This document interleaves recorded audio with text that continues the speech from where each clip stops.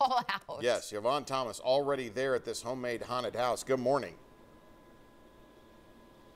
Hey, Abby Russell, good morning, and that's absolutely right. They have been waiting and preparing for months for Halloween in 2 days. And let me tell you, the Scott family goes big when it comes to Halloween. Now, they have been waiting and anticipating thousands of trick-or-treaters and people to come and visit them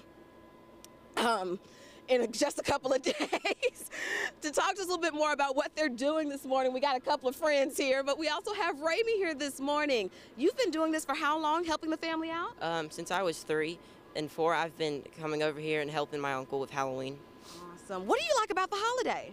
I love the decorations and coming over here to scare people on Halloween.